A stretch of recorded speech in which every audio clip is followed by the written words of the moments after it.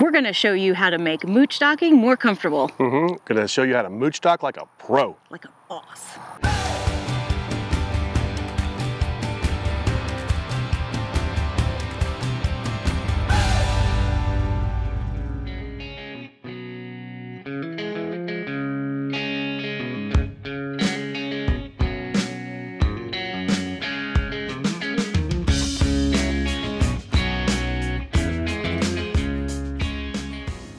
So what's the difference between boondocking and mooch-docking? Well, mooch-docking has the word mooch in it for a reason. Yeah. And that's basically because you're parking your RV on friends or family's land and you're mooching off of things like their water, their electricity, whatever it is you may mooch off of them. So therefore, mooch-docking. The key is resources, right? So you can see a buddy's house right here. We're down here in Florida for the holidays. My parents actually stay right over there, and we're actually using resources from both. But what we're going to get into here is the resources you have available when mooch docking that you don't when boondocking. That's right. Namely, water. You have some water resources and tricks with that. You've got maybe some Wi-Fi and various power options, and that's where we're going to get into some cool nitty-gritty how-tos. Yeah, many of you might not know that you can do this, so we thought it was important to share. This is something we've learned over the last 2 years. In fact, right there is where we parked our RV. I think one of our first sites 2 years ago, almost to the day. Yep. And then we had nothing hooked up. We were really boondocking. We didn't know what we were doing. We didn't have the inverter. So we've learned a lot. We're going to share all these tricks with you. Yeah, and basically we have mooch docked in only 2 locations, but multiple times over the course of 2 years. We mooch dock here and we mooch dock at my brother's house. Right. And it doesn't have to necessarily be at somebody's house. It can be anywhere where you have some resources like a standard 115 volt, 15 amp outlet available. Even that little bit can help out quite a bit when mooch docking. Okay. And when I say power resources, I'm not talking about somebody you might be camping at their house and they've got a really cool 30 or 50 amp hookup available. That doesn't count. That doesn't count. You're still mooch docking, but that's not what we're going to talk about because that's really no different than a campground. Right. And if they have sewer, again, you're like at a campground. So we're going to talk about each resource that you guys can exploit while you're mooch docking. We're going to start with water, so let's go check that out. Let's do it. Let's go. Bring the camera right along with us. Water management when you're mooch docking is very similar to boondocking, but it does have some advantages.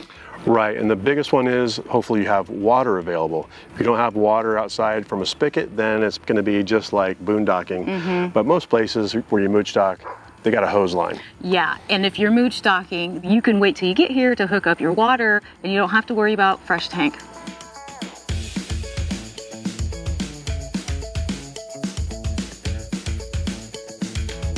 You might wonder why even worry about hooking up water when you can bring your own. It's simple. You don't have to carry it in with you, which is a weight issue, and you also don't have to really worry about how much you consume because a lot of times the water you have available is less than the capacity of your gray tanks. Using your water resources at your mooch docking location isn't really that complicated. Hook it up just like you would at a campground. The key thing that I like about this way of doing it is you may have remembered from our water management video, which we'll link up here, using this meter. So the cool thing about this is I can tell exactly how many gallons we've used since we hooked up. I just reset it as soon as we hook up to 0, and I can see that right now we're at 35.6 gallons. Say we've used 35 or 36.5 or somewhere around there. And again, that's going to be a mix. There's no way to really tell how much is in our gray tanks because you're using the toilet, you're using the dishes, and you're dumping the water in the back toilet. Again, we're not going to cover a lot of this. Because we covered it in our water management / double poop hose video. Bingo. I know. You do want to hook up a regulator like you normally would for water pressure because you never know what you're going to get. I think one of the biggest advantages when mooch docking, definitely the showers. You can take advantage of your friends or family's showers. Sometimes it's nice to be in a house shower every now and then. Yeah. I mean, we're used to our bathroom and our shower's a perfect size, it's fine. But when you're limited on water storage or water resource, just go inside and take a shower. Absolutely. Is it a little bit inconvenient to have to gather up all your stuff and walk over and use somebody else's shower? It is, but it's a lot better than, like you said, having to take quick Navy showers, and that's just miserable. So yeah, it's a bonus. You can just avoid that altogether. Yeah. Shower at your friend's house. Yeah.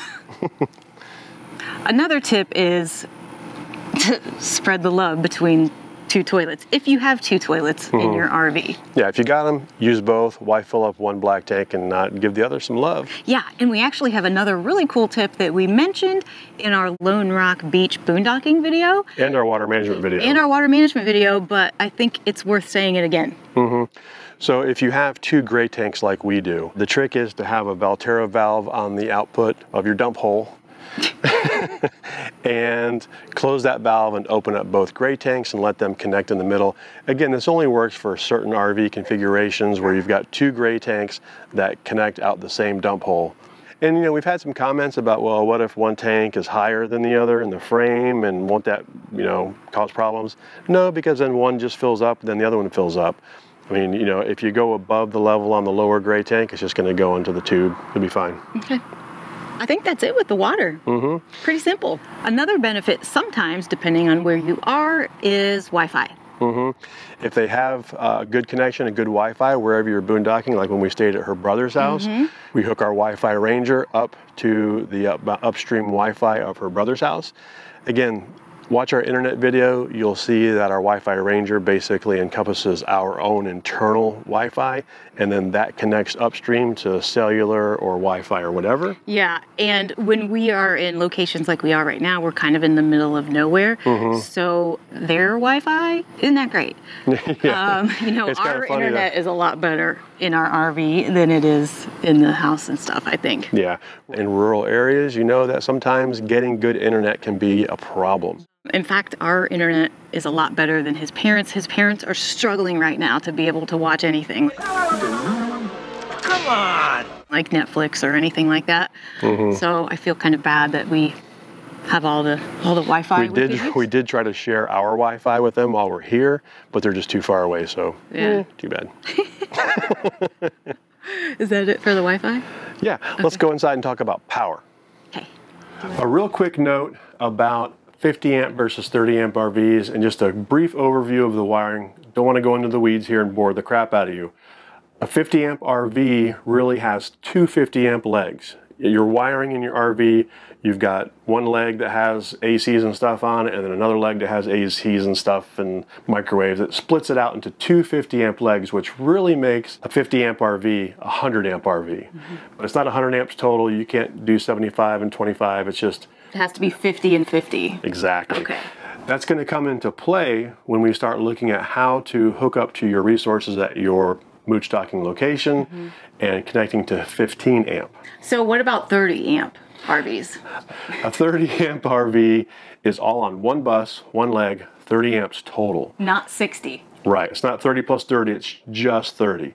So you're going to find that when you're talking about a 50 amp RV, which are most of the larger RVs, you're going to have to kind of think about what's on leg one and what's on leg two. You don't have to really do it so much under normal circumstances, but the things we're going to show you, you got to kind of think about what's there. So how do they know what's on what leg? Yeah, that's pretty easy. You look at your distribution panel. Okay. Most 50 amps are going to show you, they're actually going to have a top side and a bottom side, and you're going to have a primary breaker in the middle, and everything on leg one is above it, and everything on leg two is below it. Cool. And they should be marked. If not, play around and figure out what they are and label them. So do you recommend that they do this before ever hooking up to power from a Moochdocking site? Yeah, just how, just to know. Yeah. Okay. Yeah, because once we start getting into how to Moochdocking and how to connect, you're going to want to know these things, and you'll see why. First off, it's really good to have some way to know how much power, how many amps you're drawing on each leg. You might have caught our total electrical protection video, and we highly recommend the SurgeGuard products. Both the internal hardwired and the external units have remote displays that will show you both legs like this. Yeah, and you can still use your SurgeGuard units when you're Moochdocking. Yeah, they're going to be there and they're going to protect you regardless of what kind of power you're hooked up to. The key thing is knowing how much you're drawing, because you're going to want to keep an eye on that, and we'll show you that over here. Okay, let's do it. So you may have seen some of our control panel central in here before. The key things we're going to kind of focus on when we're talking about this are our surge guard unit right here, where you can actually see line 1 and line 2, both the voltage and the amperage being drawn. We're also going to focus a little bit on our inverter once we get into some of the advanced hybrid stuff. And our battery monitor, we're not really going to mess with that. First, we're going to talk about the most basic of mooch-docking power, and that is straight 15 amps. Yes, this was actually the method that we were using for quite a while when we were mooch-docking at my brother's house in his driveway. And then I decided to experiment. Yeah. So this is the most basic way, and you want to remember that hooking up to 15 amp is just like hooking up a 50 amp RV to 30 amp, in that both lines are connected and you've got 15 amps total for your entire RV. And it's very limited, but we found that a lot of times that's all we needed to maybe run the AC and TVs and stuff at night. Right. A lot of times for us, one of the biggest downsides to mooch-docking or boondocking is having to run the generator at night when you're trying to watch TV or trying to sleep. Right. We can definitely run most of our electronics off of the inverter. We can even run our AC off the inverter, but that drains the batteries fast. Yeah. When we're boondocking out west, it's not as big a deal because we can just open the windows. But when we're back east and it's summertime, or when we're back east like we are right now and it's wintertime, but it's still really hot. Yeah, you still want that AC at night sometimes to stay comfortable. So let's talk about the basics. Let's go outside and I'm going to show you how to hook up straight 15 amp. Speaking of humidity, let's go. So you might say, how do you connect your 50 amp RV plug?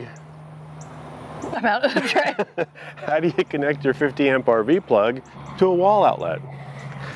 You need 2 adapters. You really only need 1, but we recommend 2, and here's why. The first adapter you're going to want is a 50 amp to 30 amp adapter.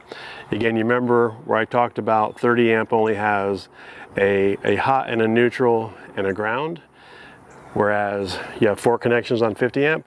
So really all this thing does inside here is bridge the 2 sides, the 2 hots, and put a 30 amp plug on there so you can plug this in to 30 amp. But we don't have 30 amp. We're mooch-docking. So, boom. This takes your 30 amp down to a standard 15 amp. And this is the most basic. And the reason I like to have 2 adapters, because they do make adapters that will go straight from 50 amp to 15 amp. I just like the flexibility.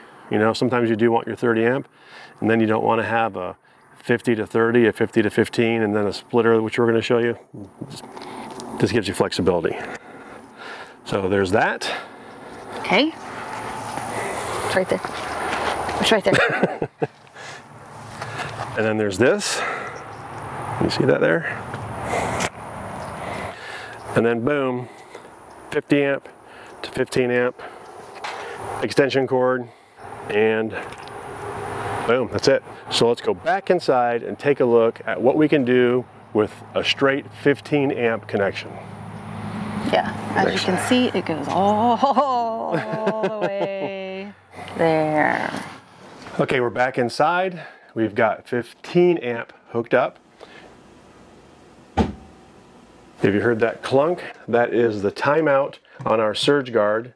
I think it's 126 seconds. And now we're connected. And this is where I was talking about you want to have this to be able to manage and see what you're doing, see what's pulling.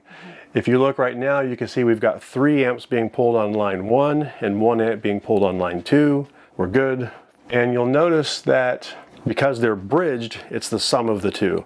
When we get into the advanced split 15 plus 15, we'll talk about them separately. Right, and obviously we turned off the ACs and stuff before we did this. When you're doing this mooch-docking, it's a lot like boondocking in that your appliances that you can switch to propane do that. So we have our refrigerator on propane and our hot water heater. Our hot water heater is actually off, and then we just turn it on when we need it. Yeah, sometimes we forget. Yeah. You want to remember, amperage is drawn.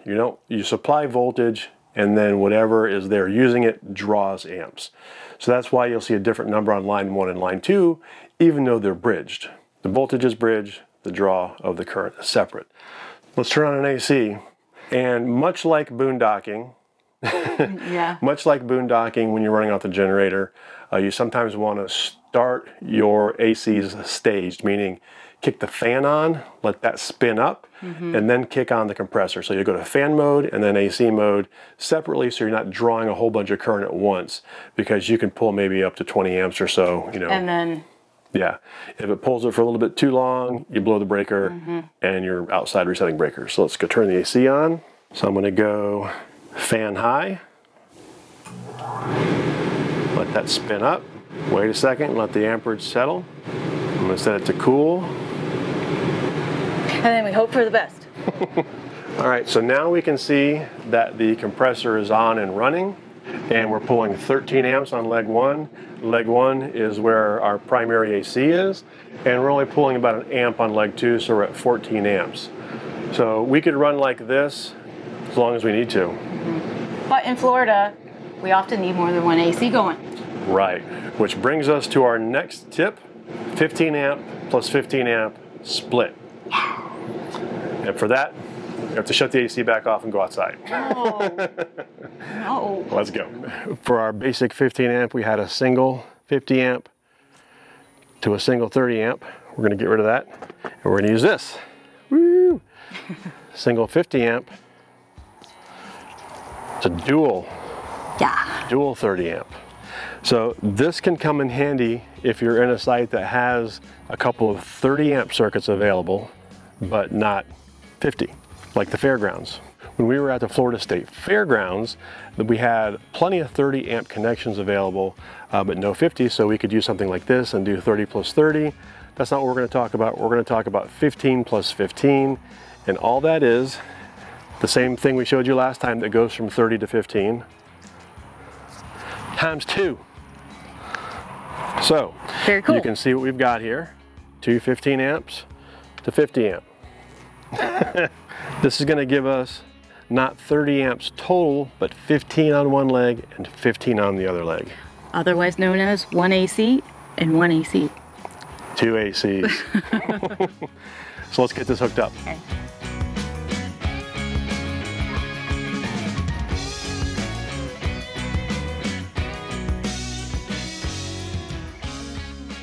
We're hooked up now. Let's go inside and see what we got.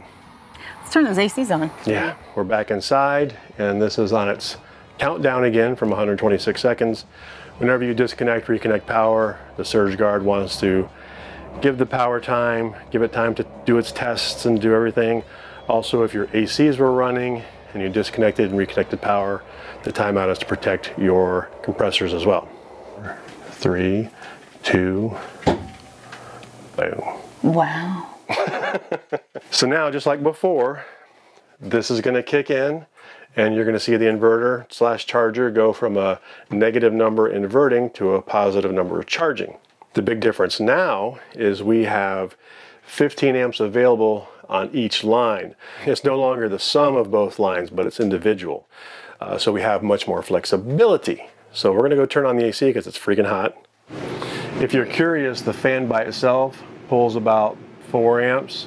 We're pulling 5 total on line 1 right now. We were already pulling about an amp just for stuff that's running. Just for stuff. Stuff. Kick the AC on. All right. Once the compressor kicks in, you see, boom, I don't know if you probably couldn't see it, but it jumped to 36 amps for 1 second and then back down again. Now we're running at 13, 14 amps on line 1 once the compressor settled and everything's running. And we're only drawing 1 amp on line 2. So that means we could turn the AC on in the bedroom. I'll go do it. The bedroom or the garage, they're both on line 2. You want to do the bedroom? It's going to be probably hot up here right now, so. So you'll see that when she kicks that on, line 2 is going to jump up. You see, while the fan kicked in, it went to 8 amps and then settled back down on 4 amps. Tell me when. Go for it, switch it. There it goes. Yeah, I heard it. You probably caught that again, since I was recording a little closer, that it jumped up to 39 amps and right back down. And we're settled now at only 10 amps. I think the front and rear ACs are maybe 12 or 1300 BTUs versus the 1500 BTUs of our main AC. But now we've got 2 ACs running along with all of our other stuff. Yay! And that's pretty cool. That'll get us through most summer days up north and most winter days down south. Yeah. Nighttime we can get it by with just 1 AC. A couple of really, really important notes when you're connecting both legs to separate circuits. The biggest being separate circuits. Yeah. You can't have two 15 amp plugs in the same outlet. No. It's not going to work. You're going to blow the breaker. So when you're connecting to a house, you may have noticed that we have one connected to the main house and an extension cord running way over. Yeah. When we were at her brother's, I ran one into the garage and one into the house. They have to be on separate circuits because no matter how you get there, if you try to pull more than 15 amps across the 15 amp breaker, it's going to blow and it's going to shut everything off. Another key is GFI or GFCI, which stands for Ground Fault Control Interrupt, which you may have noticed the little pushy button thing on your outlet, like we have in there. Pushy button thing. The pushy button thing is a highly technical term. What happens is if you try to connect two plugs on the same GFI circuit and then back down the line, they're bridged inside that adapter outside, GFI says, whoa, I don't like that, and it shuts off, so that won't work. So you have to have them on two separate circuits, non-GFI, and just play around with it. You know, we connected to her brother's house, and here in the garage we're on a GFI circuit, and over across the street we're not. So any tips on how they can determine what's on what circuit? Trial and error. That's it? Pretty much. Okay. In a house, electrical panels are sometimes going to be wired and labeled really well, and most of the time they're not. Typically, if you're going to be running some wires into a garage and plugging into two outlets in the garage, they're probably on the same circuit. You're probably going to have one in the house way away from it. Yeah. Even on the other wall, on the other side of the garage is probably on the same circuit. The easiest way to tell is to connect them up and see when it blows. Yeah. Circuit breakers can be reset. If you connect to what you think are two different circuits and you fire up two ACs and a breaker blows, you're not on two separate circuits. Right. Can it do any damage to the electrical inside the house? That's a little bit of a tough question because if a house is wired properly, a circuit breaker is always going to blow before anything else. Yeah. Now, if your brother-in-law, sister-in-law, whatever, if their house and they've put on this illegal extension that hasn't been properly wired, and rather than blowing circuits, they just upgraded the breaker, not all the wiring. Dad.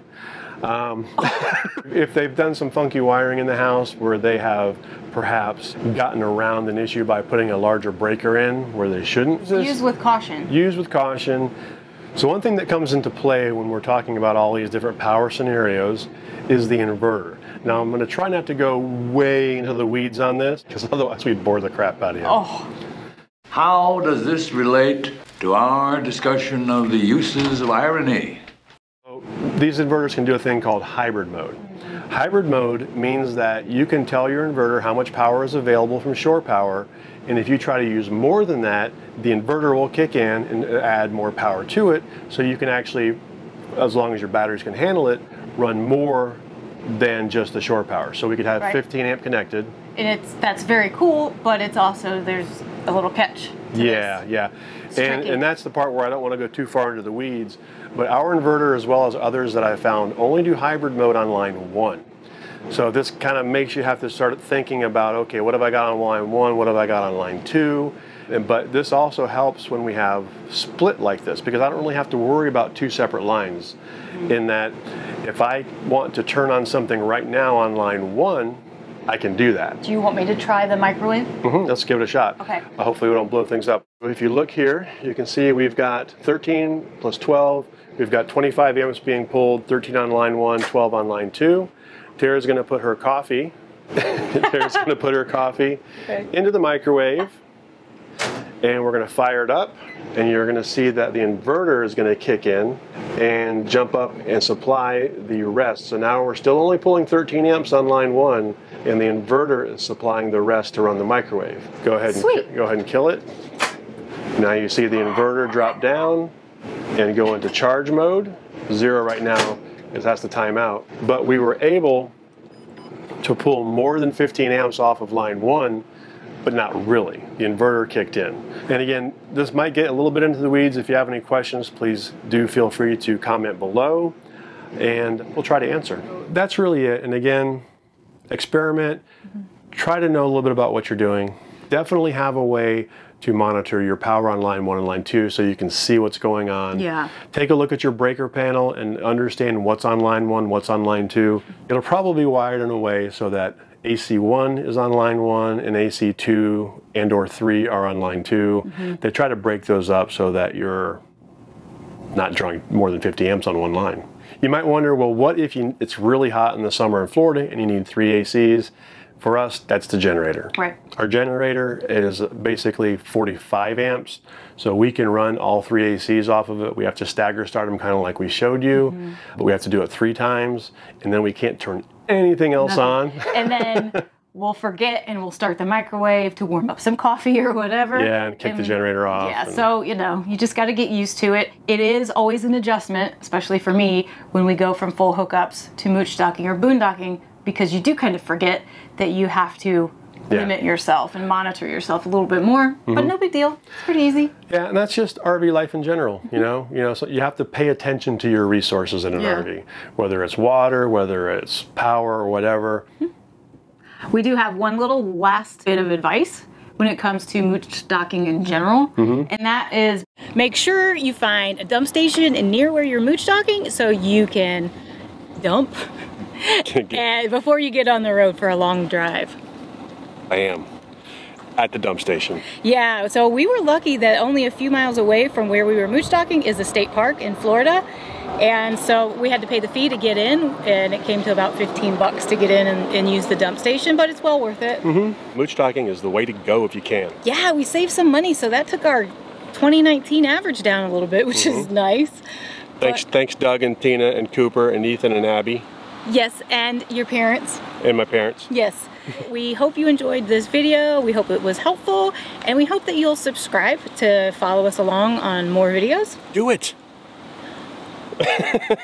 He's bossy Do today. it now. I'm getting ready to do the dump thing. So we're trying to beat the storm that's coming. So yeah, it's not looking great. Yeah. And there's a big storm coming across the bay. Right, and we have to take the Skyway to where we're going next. So that's maybe a little bit. We might have to go around depending on the forecast. So anyhow, we're talking too much. He's got to get to the dump station. We hope you liked this video. If you did, please click like, follow us on Facebook, Instagram. What else?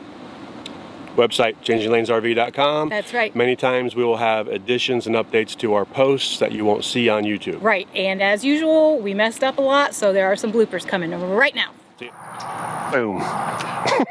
Last word, I get it. Man, it suddenly got freaking hot. Well, it's because the sun came out. The sun came out and it's freaking blazing. Yeah, why do you think that it's hotter? You're having a rough time here. You're going to have to start all over. Again. Again. Take 5. Take 12.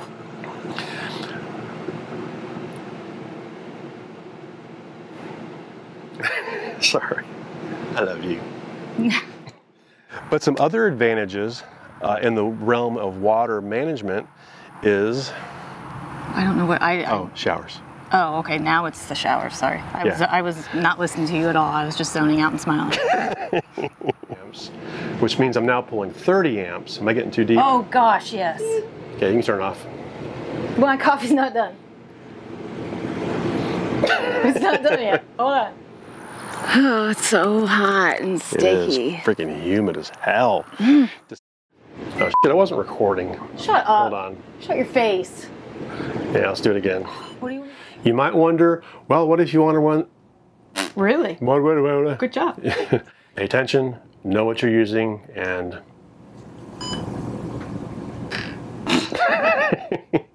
Has a mind of its own. If you saw anything that you want to buy in here, we have an Amazon store. No.